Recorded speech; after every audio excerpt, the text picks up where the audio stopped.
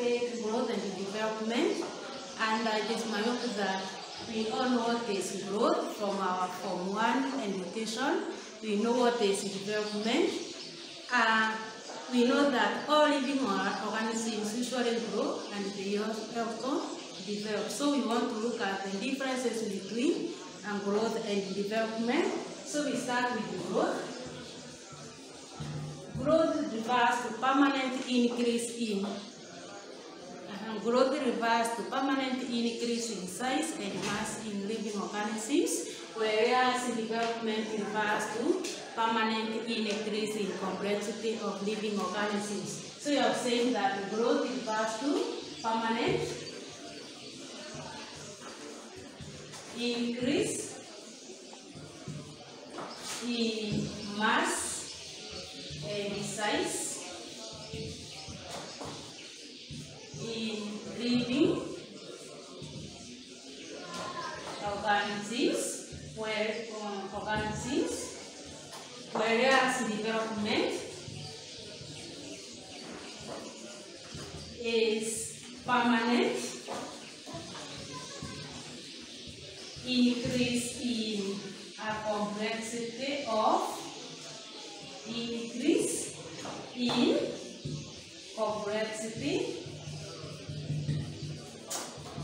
in living organisms.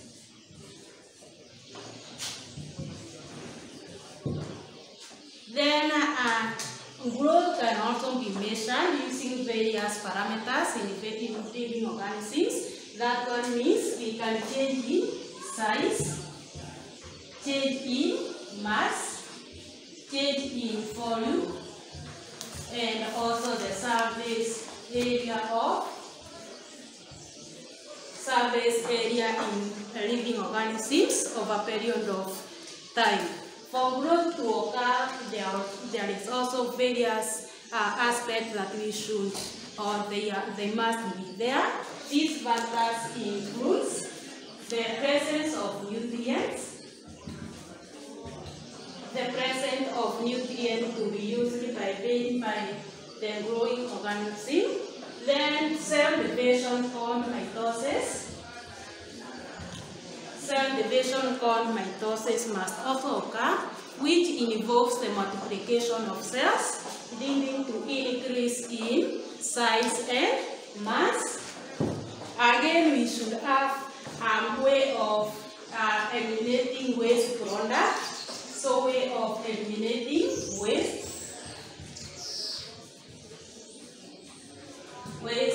product from the body, and also the oxygen must be available in the organism so as for growth to occur. But in development, we might not be able to measure using various aspects or parameters, but in plant we can measure development using or observing various factors like we observe various factors like formation of fruits in plants, flowers, and also the leaves. So these are the factors that can help us to determine whether our plants are developing or not. So you have seen that for us to determine whether our plants are developing or not, we can check on these aspects. So aspect of development in plant, we can look at the formation of leaves, formation of flowers, and formation of fruits, and also maybe the fruits. So if we have such aspect in plant, we can see that our plant is still developing. Remember, we have said growth occurs in all living organisms. This one means all living organisms start their life from a single cells. That, for example, we can look at the human beings. The life of human beings start from fertilized egg, which is single cell. The fertilized egg divides. The fertilized egg divides to form two cells, to form two equal cells. process continues until a mass of cell is formed called morula. This one is mass of cell, and remember it is due to the aspect of division called the mitosis. So this one is mass of cells called morula. Then the morula still divides. It is still continuously dividing to form an orite structure. This orite structure is called blastocyte. Then blastocyte then differentiate into two parts, the ectoderm and the endoderm. The endoderm is the inner part of the blastocyte, and the ectoderm is the outer part.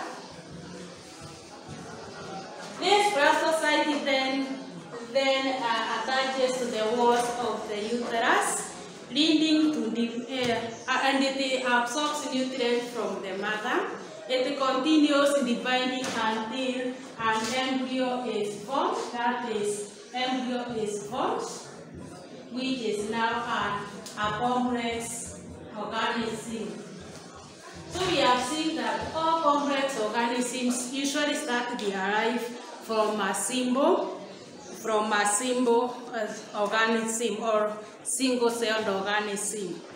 And then if these factors of growth are protein, they will lead to a calf called a sigmoid calf. We have seen that if we plot the parameters of growth, we form an S curve, which is called a sigmoid curve. The sigmoid curve looks like this.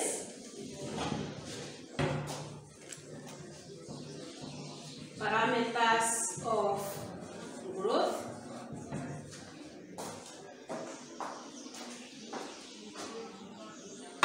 Parameters of growth, then we are measuring these ones of a period of time.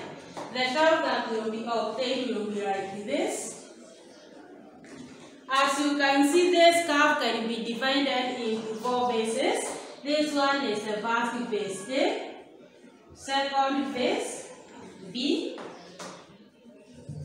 C, and then D. So this curve is called the sigmoid curve.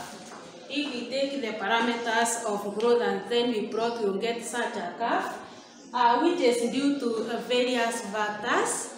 The first phase A is due to the rate of growth is very slow because of various factors that we will look on. Then the second phase is called the exponential phase. This one is called the decelerating phase.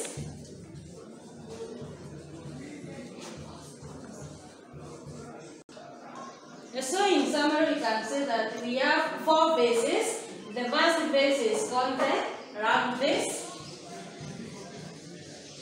which is also called slow growth phase. Then B is called the log phase, which is also called the exponential phase. Then the third phase is called the decelerating phase.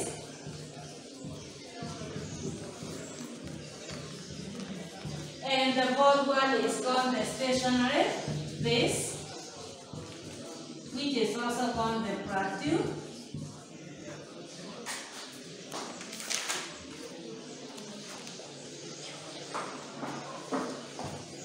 Phase. So next time we will look at those factors that causes the difference in growth in those various parts. Then we meet next time.